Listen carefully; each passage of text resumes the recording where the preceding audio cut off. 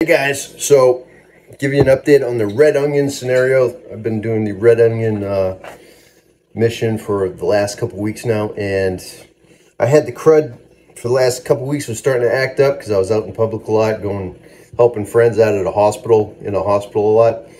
I started getting the crud from being out in public, right? So I started doing the onion water. This is my second bottle of onion water. I just made this brand new one. Went through a whole mason jar of that. It's not bad. It's got a strong smell, but it's not bad. I got my onion mix, my onion and honey mix. I went through a whole thing of that. I'm just redoing them all this week because it's been about a week since I changed out the onions. I got my onion room filters ready to go.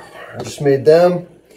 And I finally got around to making my diced and minced garlic and raw honey fermented concoction. Okay, so I just took my first teaspoon of that. When you make this stuff, it's just simply, I just literally put diced and minced garlic in there with raw honey. And man, you definitely got to burp this every day. This builds up some pressure, the fermentation stuff. I burp this too. It builds up a little bit, but took my first teaspoon of that. It's good to go. It's not bad. The honey really neutralizes it. It's getting watery. The fermenting is starting.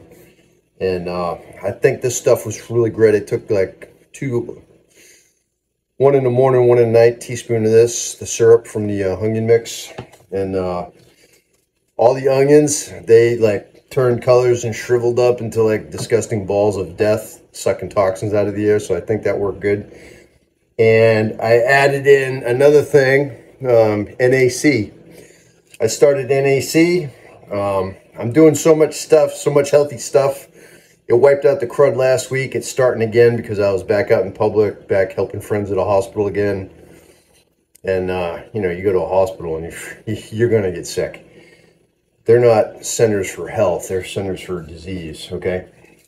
Anyway, I've also been doing my hydrogen peroxide, which is working great. I'm going to do a separate video on the NAC and I just started using this stuff, the J. Crow's Lugol Solution Iodine. Super healthy stuff.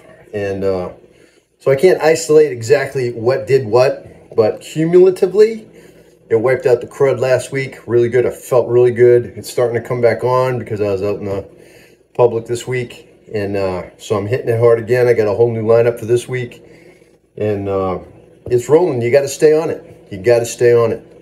There's so many things. I just watched a video where one of the nurses, pediatric nurses, talking about 5 different, respiratory type viruses going around, different strains of the flu and RSV and all that crap. And you got to stay on it. Health, wellness, fitness, nutrition. You got to stay on it every day, all day. It's got to be a lifestyle. You make time for your health and wellness, or you're going to make time to see the doctor, right? So you guys take care. I'll keep you updated. God bless you.